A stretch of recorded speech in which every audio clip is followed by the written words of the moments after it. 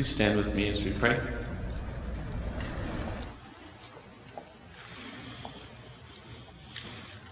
Father in heaven, we come before you hungry and thirsty for your presence, for your love.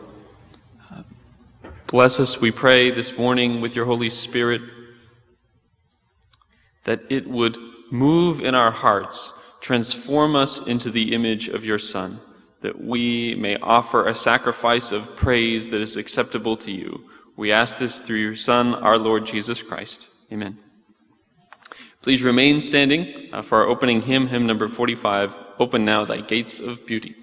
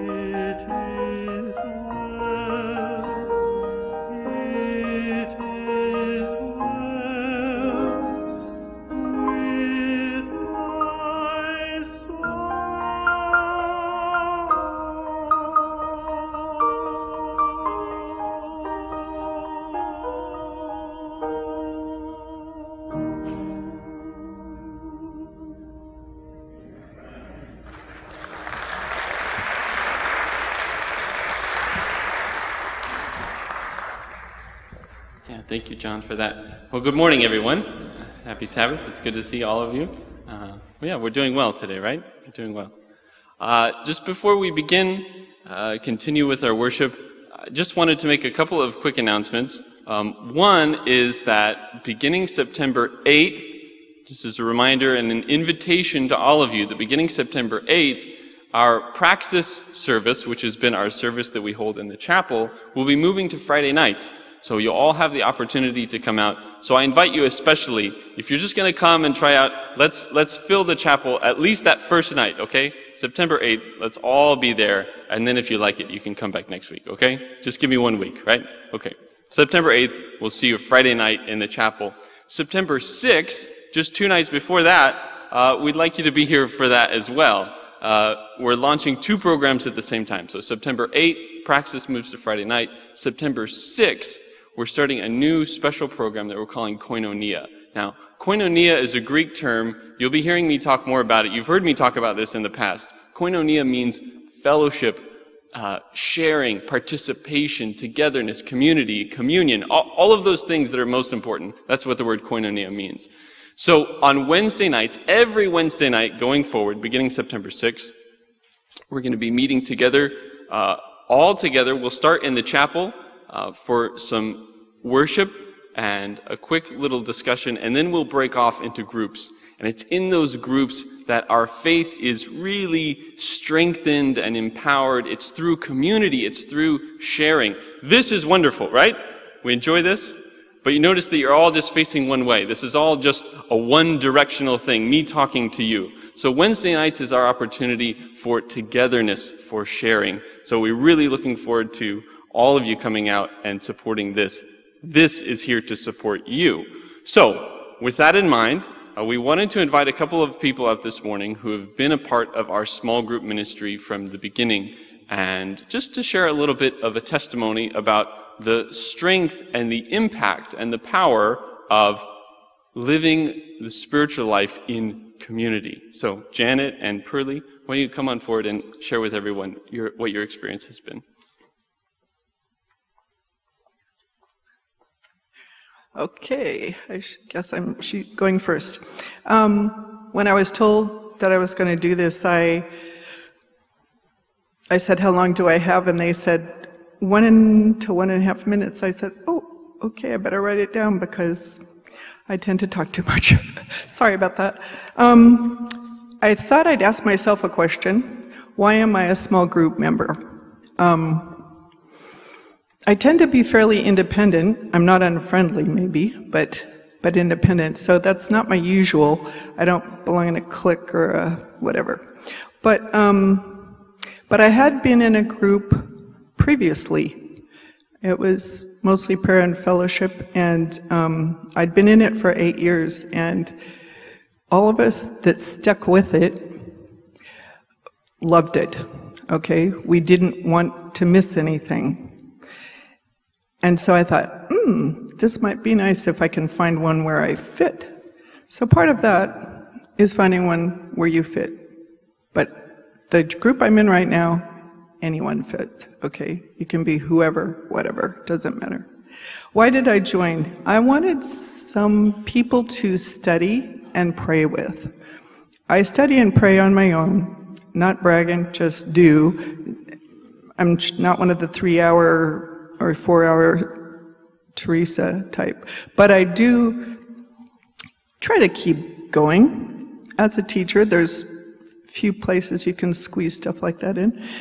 But I've noticed that if I have someone else, I'm more accountable.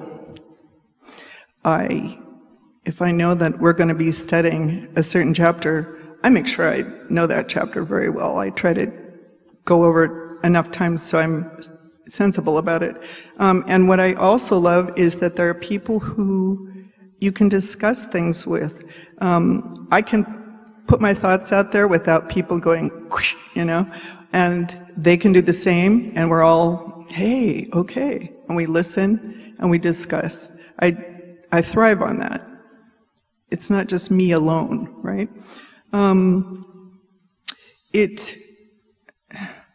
I think the other thing too, and I can't explain this, prayer prayer is good by yourself. Prayer is your heart and soul. There's no way you can, at least me, I can't get by without it. But prayer with other people makes such an amazing difference. And I don't know that I can say, okay, if you have two, it's better than one. Well, it says that in the Bible, doesn't it? It doesn't say it's better, it just says God is there if there's two. But the other thing is that things do happen, okay? I can't explain it. I can't give you any theology about that. No. But I do know that when we pray about things in our group, stuff happens. Amazing things happen. Sometimes it takes a few years, but we all are excited when things happen, when prayers get answered. Do my own prayers get answered? Sure, but it's not the same. How can I say that? I don't know. The other powerful thing is to have people pray for you in front of you. Again, I can't explain that. But I know the first time that someone prayed for me in front of me, and it wasn't in a small group, it actually was just the two of us, it was mind-boggling. Not because the person prayed what they thought, but I know that they prayed what the Holy Spirit put on their heart. Does that make sense?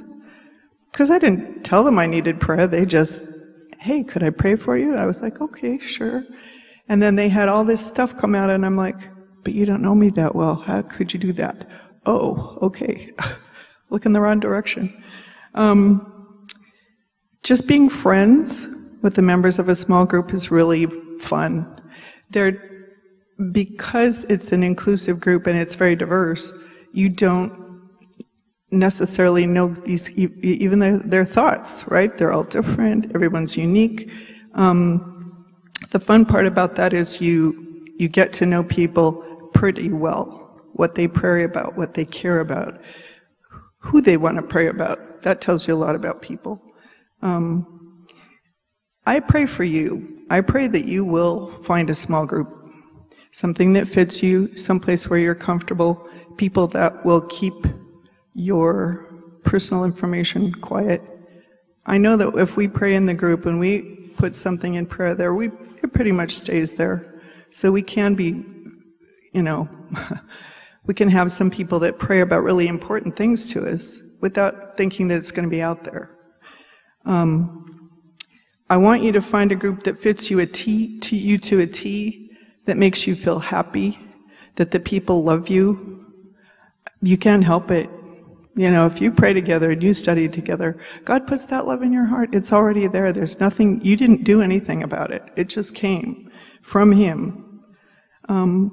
So it's a really good experience, and it's a very good spiritual experience. It will help you be stronger. When your trust is getting a little you've got other people to help. Hey, your trust is okay. Come on, hang in there. You've got people to do that for you. So think about it. I highly recommend it. And I hope you grow spiritually from the experience.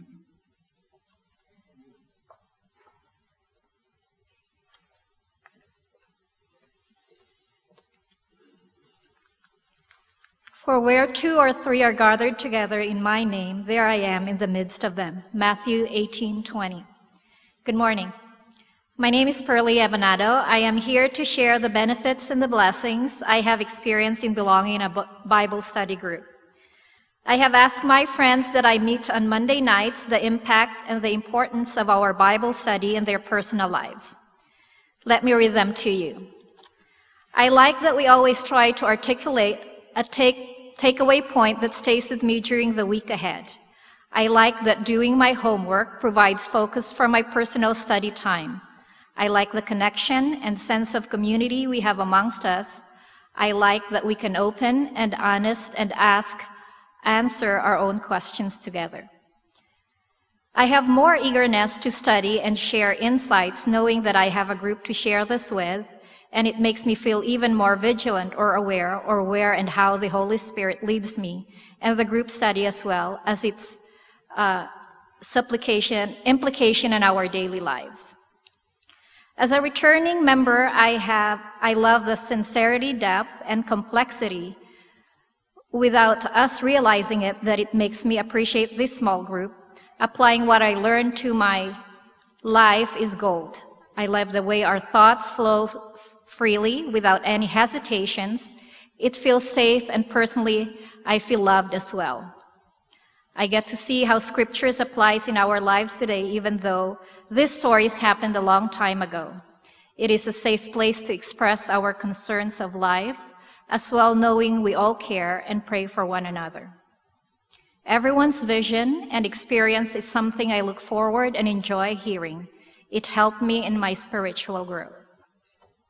If you have noticed, each one of these testimonies are expressed differently, yet with a common theme of spiritual growth and a sense of belonging.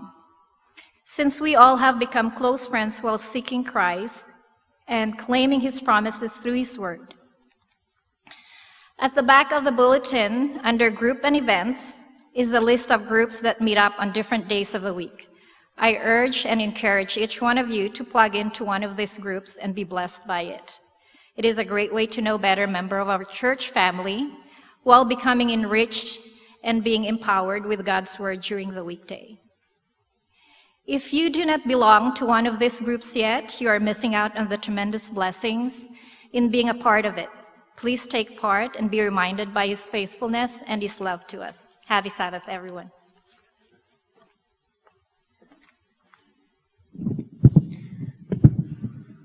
Good morning. As I look around the room this morning, I would guess that most everyone in this room has been affected and impacted either directly or indirectly by Andrews University, Loma Linda University, Oakwood University.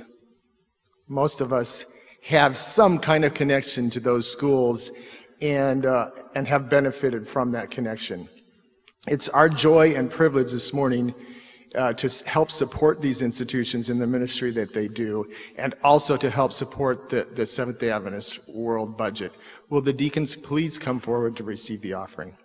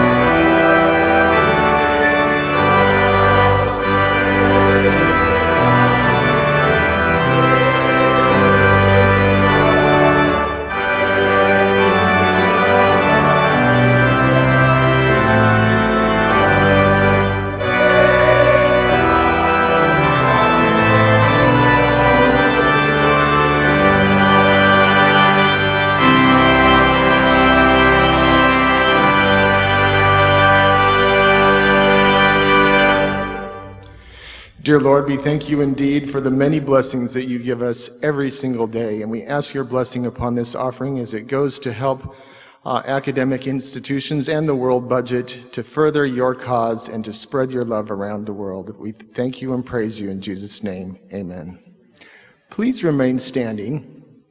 And this is your opportunity to greet one another. Find someone that you know, find someone that you don't know, give them a hug and wish them happy Sabbath. And while that's happening, children, if you would come up to the front for your children's story.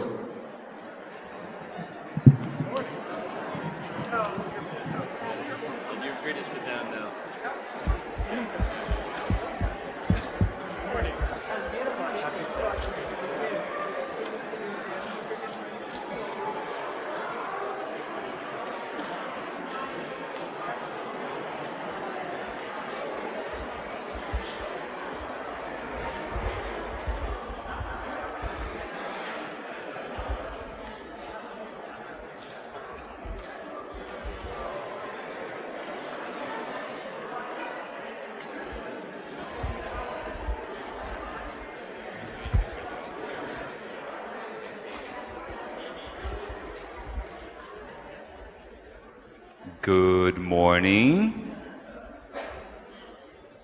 Not a lot of kids, everyone's still on vacation, but I have a great story for you guys today. There was a little girl named Tina. Tina was 7 years old. And one great afternoon, Tina was playing in her backyard when all of a sudden she hears something. Ready?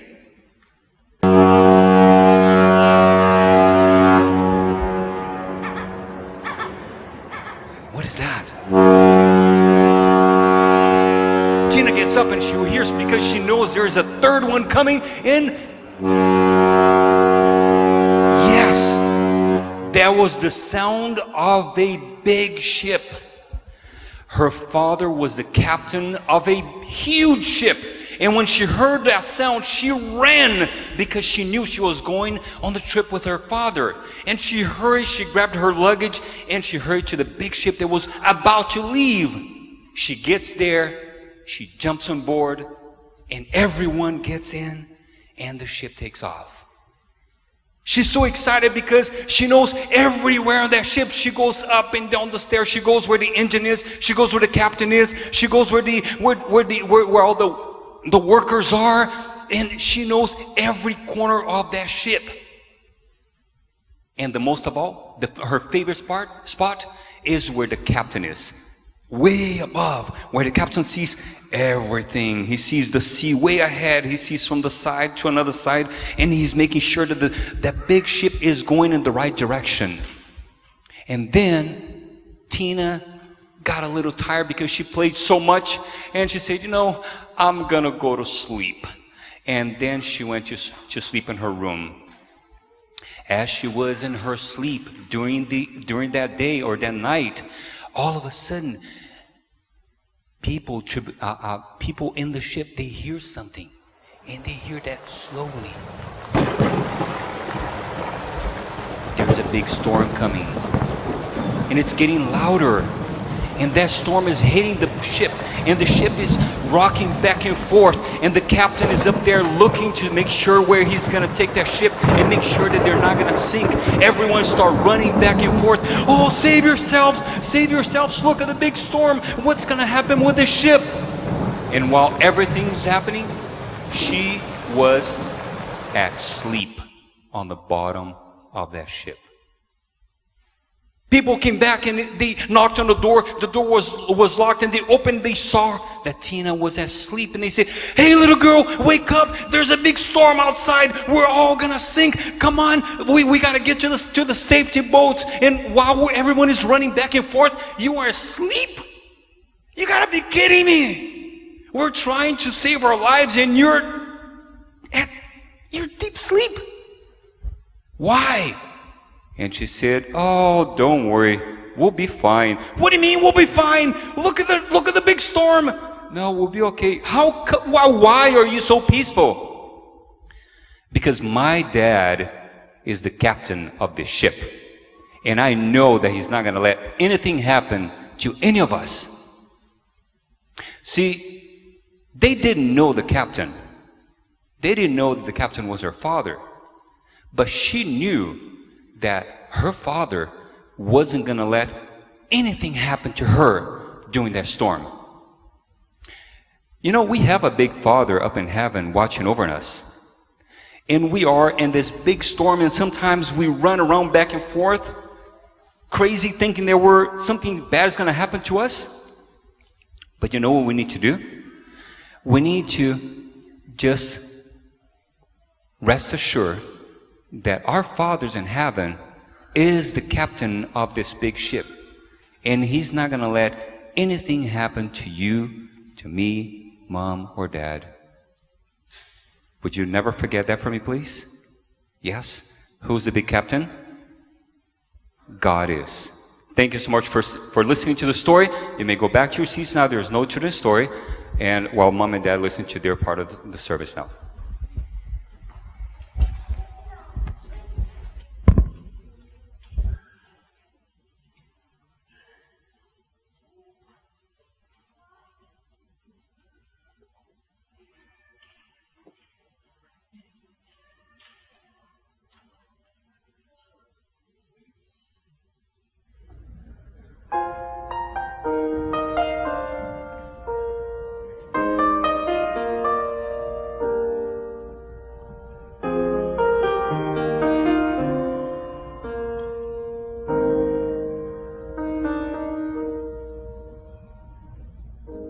We pray for blessings, we pray for peace,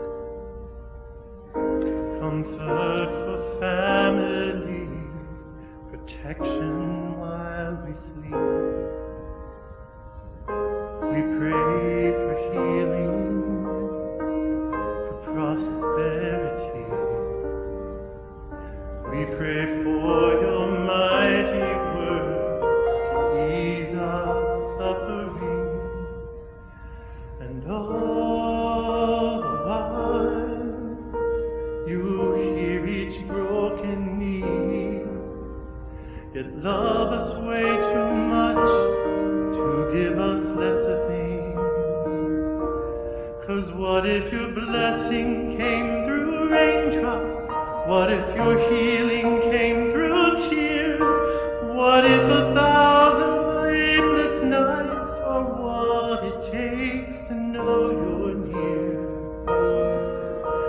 And what if trials of this life are your mercies in disguise?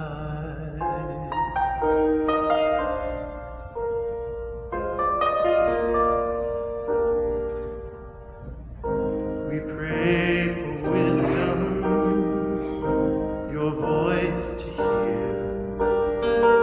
We cry in anger when we cannot feel you near.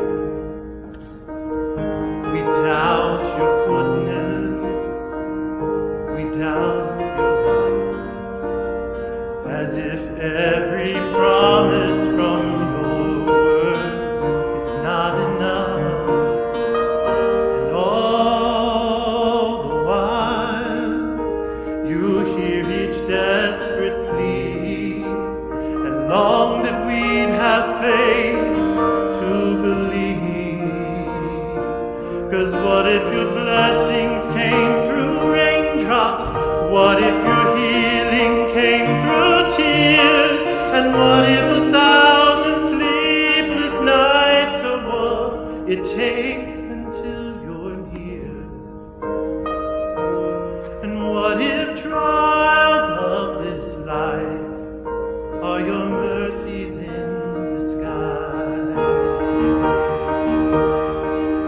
When friends betray us, when darkness seems to win, we know that pain reminds our hearts that this is not our home.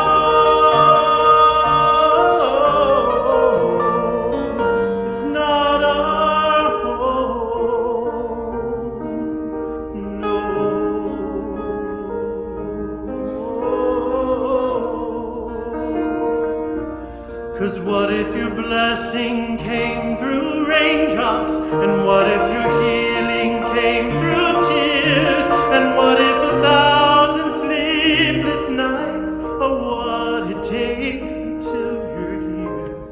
What if my greatest disappointments or the achings of this life are the revealing of a greater thirst this world can't satisfy?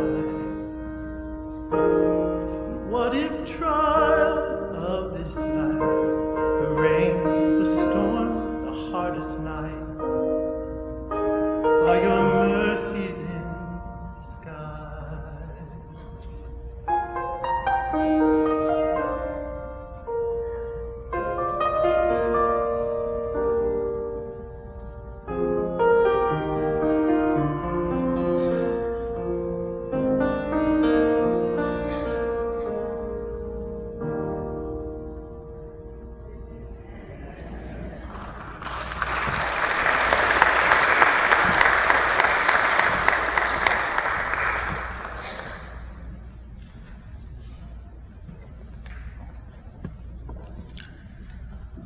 What an opportunity we have when we can talk to our Creator, our Lord, our Savior, our Father, our Redeemer, our friend. As the pianist plays hymn number 671,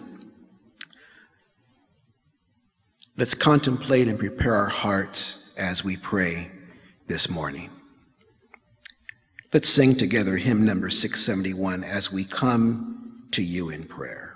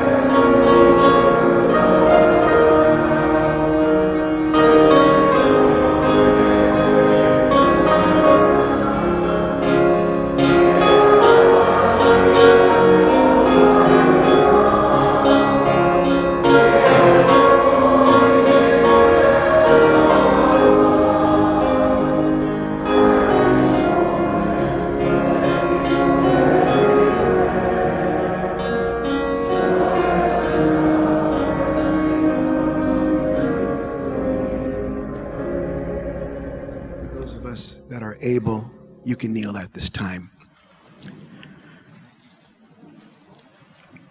Our Father and our God, Lord, we praise your name for who you are. You are our Savior, our Redeemer, our best friend, our lover, our Creator. And so, Lord, we've come to worship you today. Thank you so much for everything that you've given us and that you've done for us. Lord, we know that when we have trials, that when we have difficult times, that you're there with us. When we have a difficult decision to make, you're there to guide us. When we make mistakes, you utterly forgive us. So, Lord, as we come to you today, we beseech you, we give you our problems, our thoughts, knowing that you are the problem fixer. And ultimately, Lord, we're convinced and we know that you never make mistakes. And so thank you for the grace that you have bestowed on this church. And we pray a special prayer for all of our church family. You know the needs that we have. You know the desires of our heart. Lord, you even know the anxieties that we face this morning. But by your Holy Spirit, we ask that you help us to let them go and give them to you. Please be with Pastor Shane as he speaks to us today. Lord, send him an extra power of your Holy Spirit so that when he speaks, we can hear you. Thank you again for everything you've done for us. In Jesus' name we pray. Amen.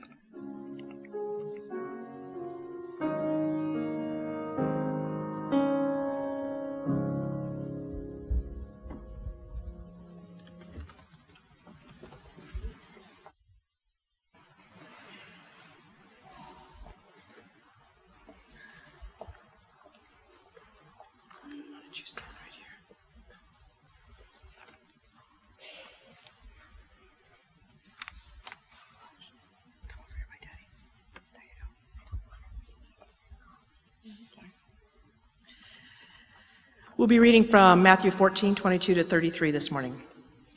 Immediately, he made the disciples get into the boat and go on ahead to the other side while he dismissed the crowds.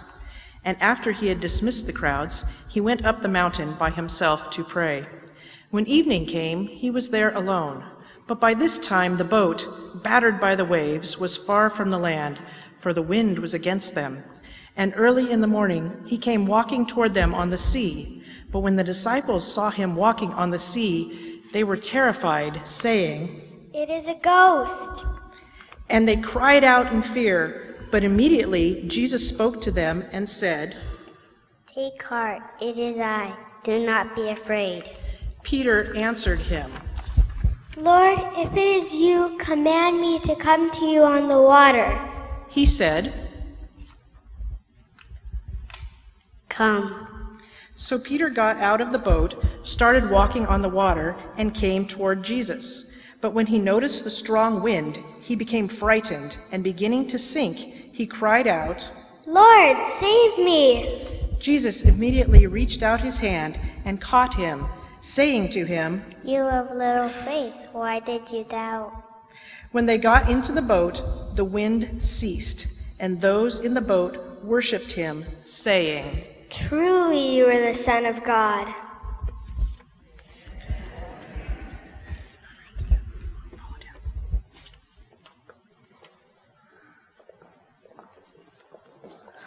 Good morning.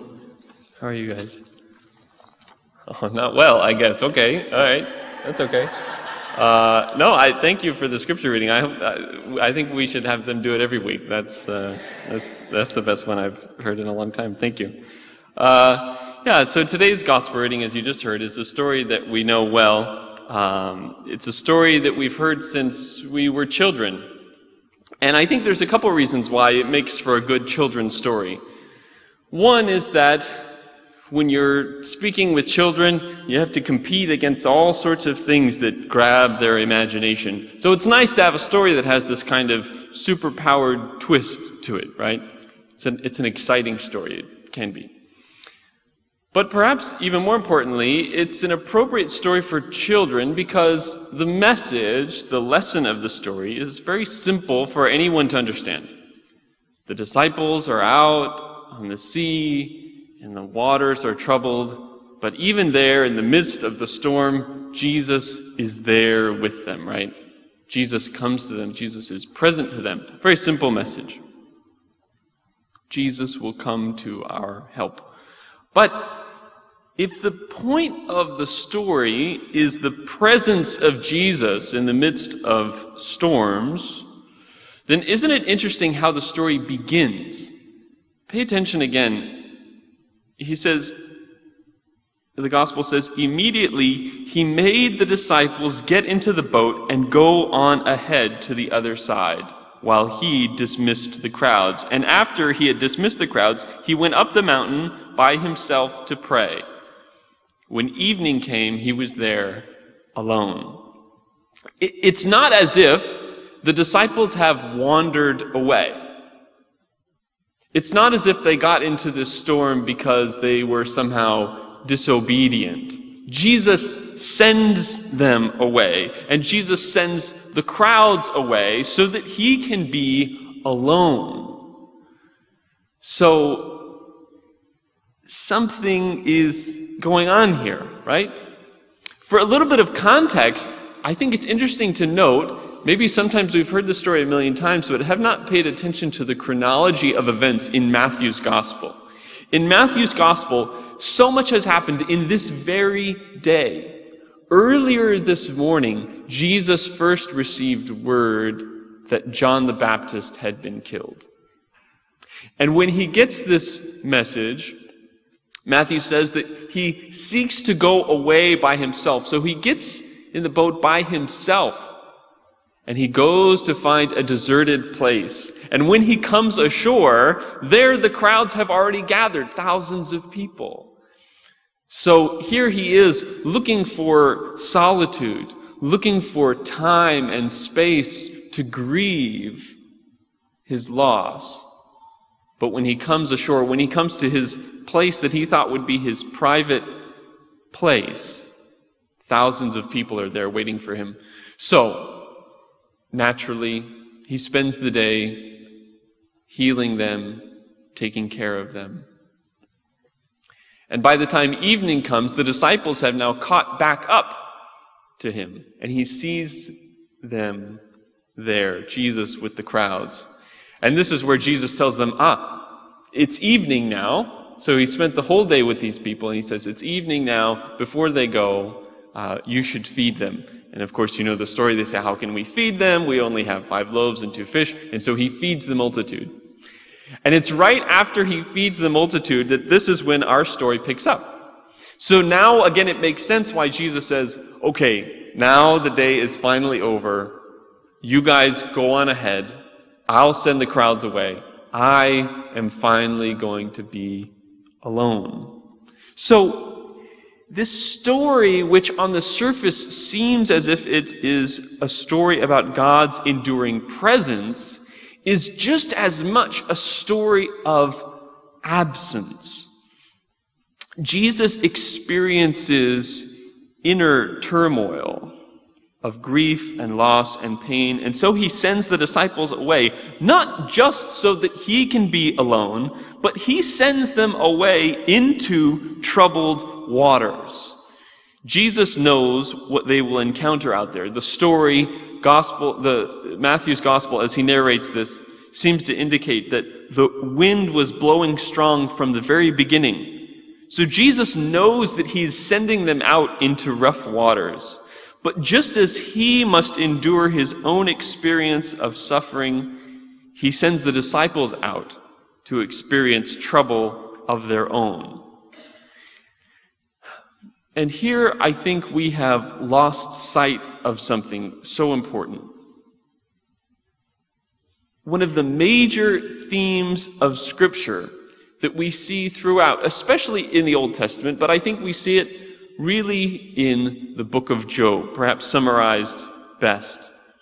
This theme that I'm talking about is that God does not promise or give us any reason to expect that life will be easy. And so we have gotten it into our minds that everything good is from God, which is true, the Bible says that, but that anything that happens that we don't like must be contrary to what God wants. But that is not at all the case. Think again of the words of Job. He says, after losing everything and everyone in his life, what's his response? Right there in Job chapter 1. He says, naked I came from my mother's womb, and naked shall I return there. The Lord gave, and the Lord has taken away. Blessed be the name of the Lord. And what's most interesting is that Scripture adds, in all this, Job did not sin or charge God with any wrongdoing. You see, for Job to say, the Lord has taken away from me my children. The Lord has taken away from me everything that I had.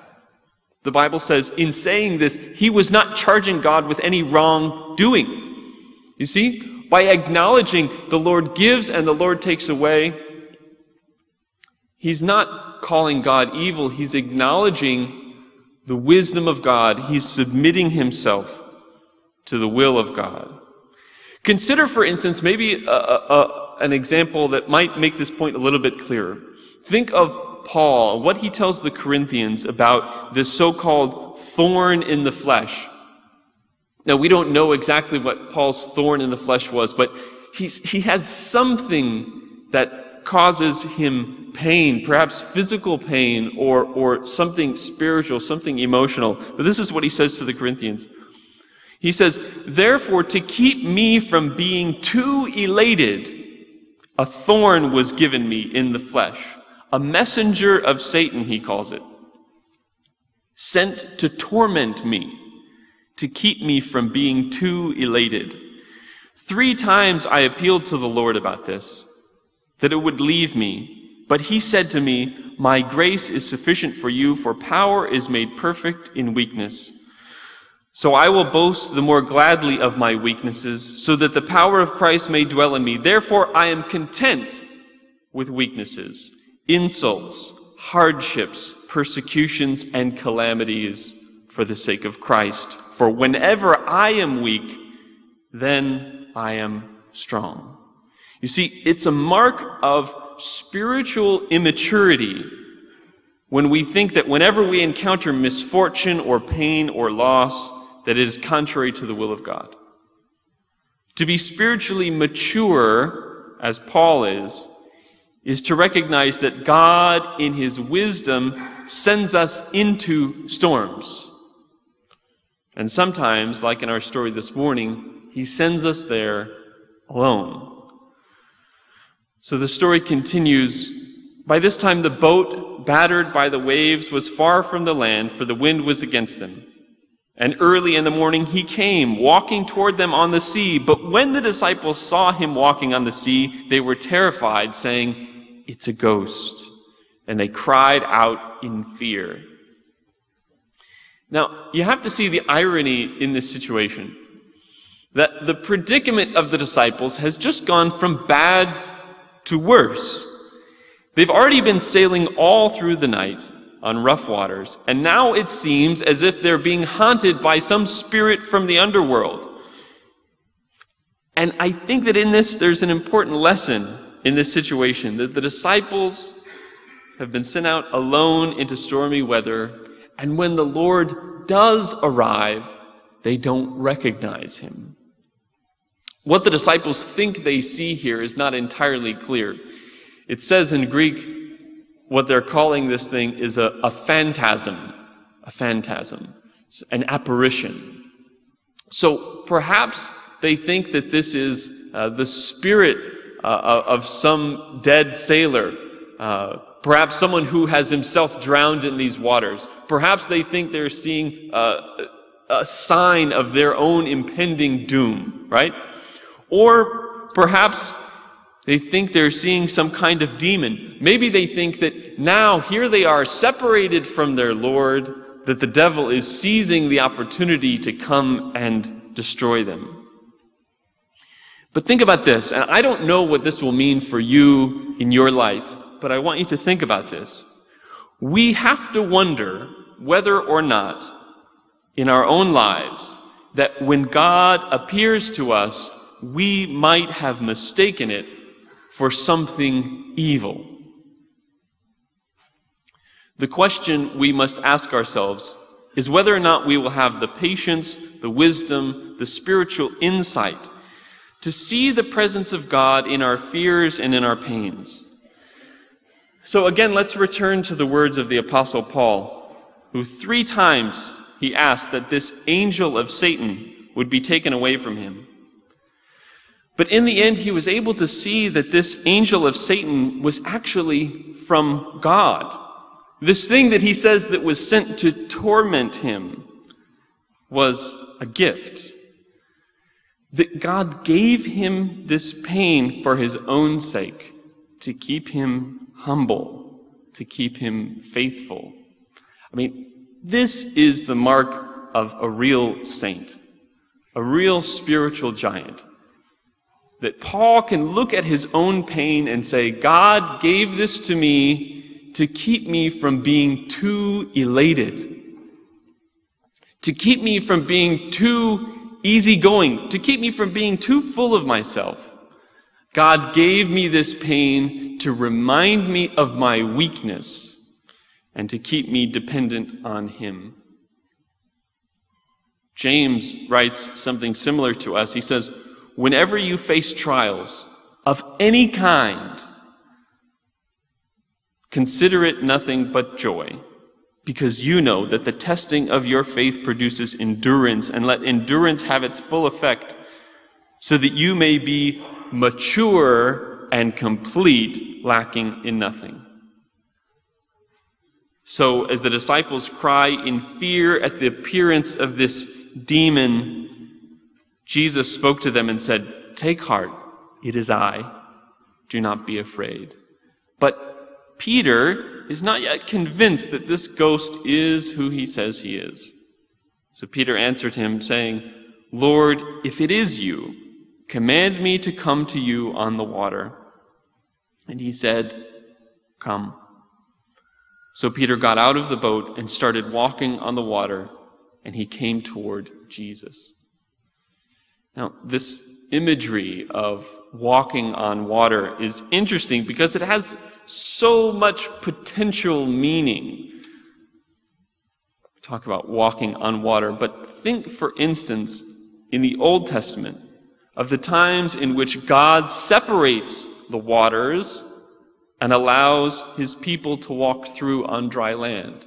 Think of Moses splitting the Red Sea for the Israelites. Later, Elijah will split the Jordan River, allowing himself and Elisha to walk through.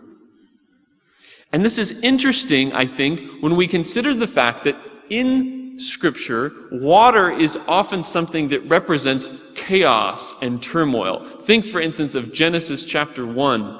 The world, before God begins the creation, is described as this deep and tumultuous ocean, this primordial chaos. You see, the sea, for people like the Israelites, was always a kind of symbol of the unknown, of something treacherous, of something dangerous. So when God parts the waters and allows us to walk through on dry land, what does that mean but that it is that God gives us an escape from the trouble and suffering, is kept away from us. Yet when Christ stands on the sea, the wind still blows. The storm still rages. Christ does not take the disciples out of the waters. He does not yet calm the storm. On the contrary, he quite literally rises above it, and he invites Peter to do the same. So we may prefer that God split the waters for us. You get my meaning? We may prefer that troubles be taken away and pulled to the side that we can walk through on dry land. We may even pray, as Paul did 3 times, that God would take our troubles away from us. But just as Christ is greater than Moses and Elijah, so it is better to walk across stormy waters than to have the waters parted for us. And when Peter noticed the strong wind, he became frightened, and beginning to sink, he cried out, "Lord, save me!" And Jesus immediately reached out his hand and caught him, saying, "You of little faith, why did you doubt?" And you see, here's the key to the whole story. Here's the punchline, the moral, the lesson of the story. Peter is able to walk on water. He's able to rise above the storm because he has faith. But as he begins to doubt, he begins to sink. Now, this is not some generic platitude of, if you believe it, you can achieve it, that kind of thing. It's not the lesson of this story. Faith is not a superpower. What faith provides in this circumstance is not that the winds die down or that the water recedes. Faith does not change our circumstances. What faith changes is our perspective. So you, in your life today, as you encounter hardships of life, illness, grief, anxiety, loneliness, whatever it may be, I challenge you to pray over these things. Take them to God in prayer, and as Scripture says, cast all your cares upon him because he cares for you. Pray, if you must, as Paul did, that God might take these hardships away from you.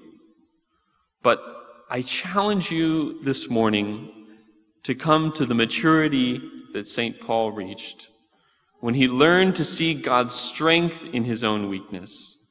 Learn to pray the words of our Lord, "Father, let this cup pass from me. Nevertheless, not my will, but yours be done. Because faith does not always change our circumstances, but faith can change our perspective.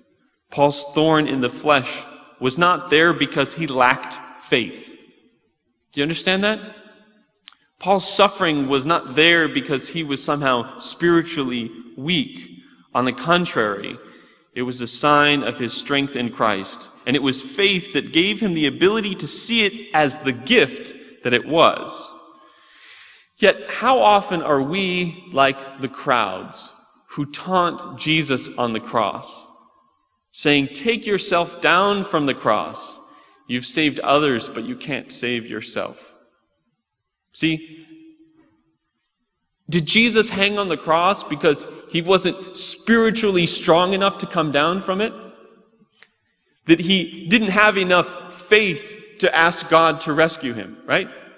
That's not at all what's happening. And it's the immaturity of the crowds that say, here's a man on a cross. If he is such a man of God, why doesn't he come down? And so we, in our own lives and our own circumstances, have to come to the same realization that we can't blame others' lack of faith for their suffering. And when we experience suffering, the question is not, what have I done to deserve this? But what is God teaching me through this?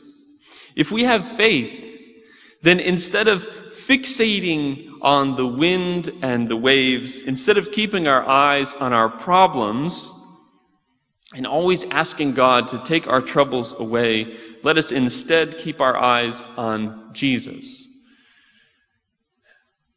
Now again, to keep your eyes on Jesus may sound to many of you like a very sort of pious platitude, right?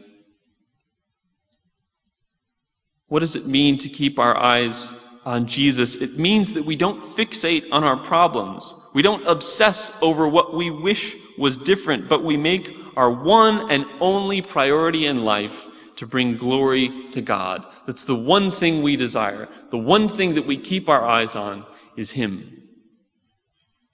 So that our prayer, in whatever circumstances you face, let your prayer be that God would be glorified. Not that you get what you want. Not that you get what you think is best for everyone, but that God would be glorified. Whenever I prepare for a message, that's my one and only prayer as I prepare. Not that it would go well, whatever that might mean. Not that you might receive a blessing, whatever that might mean. Not that I would be free from anxiety. Because whatever might happen here, as long as it glorifies God, that's all that matters. And if me getting up here and making a fool of myself and stumbling over every word, if that's what God needs to allow to happen, to keep me humble, or for God to be glorified, then so be it. So you, in your circumstance, whatever you face, let that be your prayer. Not that you get what you want, but that God would be glorified. That's what it means to keep your eyes on Him. And with a faith like this, when God sends us into troubled waters, and even when the presence of God seems to us like a demon, if we have faith, we can make it through the storm, not around the storm, but through it. Let us pray. Father in heaven, we thank you for your word. We thank you for your Spirit. Go with us from this place with a sense of courage, with a sense of endurance. God, we pray for spiritual maturity, spiritual insight. Open our eyes to see the world as you see it, to see our pain as you see it. We thank you, Lord, for everything you give and for everything that you take away. And we ask all this in the name of your Son, Jesus Christ. Amen. Well, I invite you to stand with me as we sing our closing hymn, one of my favorites, O God, our help. Hymn number 103.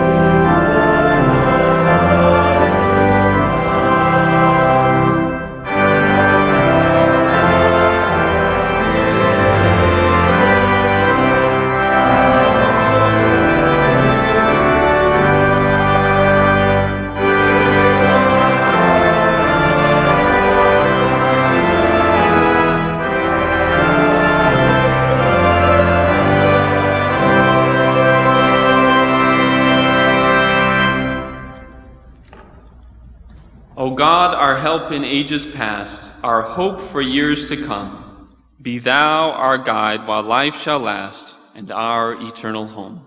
Amen. You may be seated.